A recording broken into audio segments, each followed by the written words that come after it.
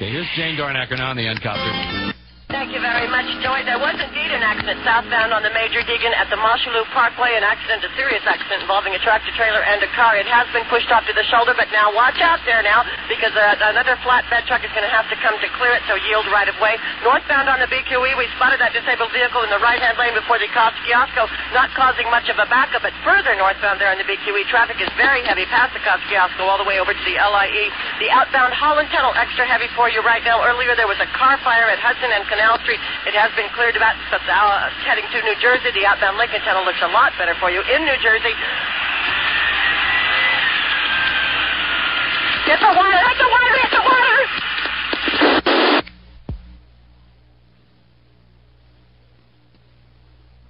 Okay, we're going to play some music here, I think. Find out what's going on with the helicopter. There's something happened there. It's 5:15. 16 till 5 on WNBC on the Joey Reynolds Show. We're taking an N-Copter report from Jane Dornacker. Let's check in, see how they're doing there. And then we'll come right back at you.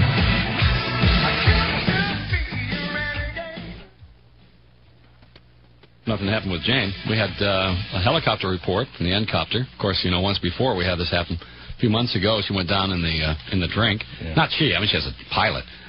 Jane is... well, until we find out what's going on, we'll just... Jane was up there just now giving us a report. And sometimes it gets cut off, too. You know, it's just an electronic thing. But this time she said, hit the water, something like that. So we're going to find out what's going on there. So stay tuned. We hope nothing...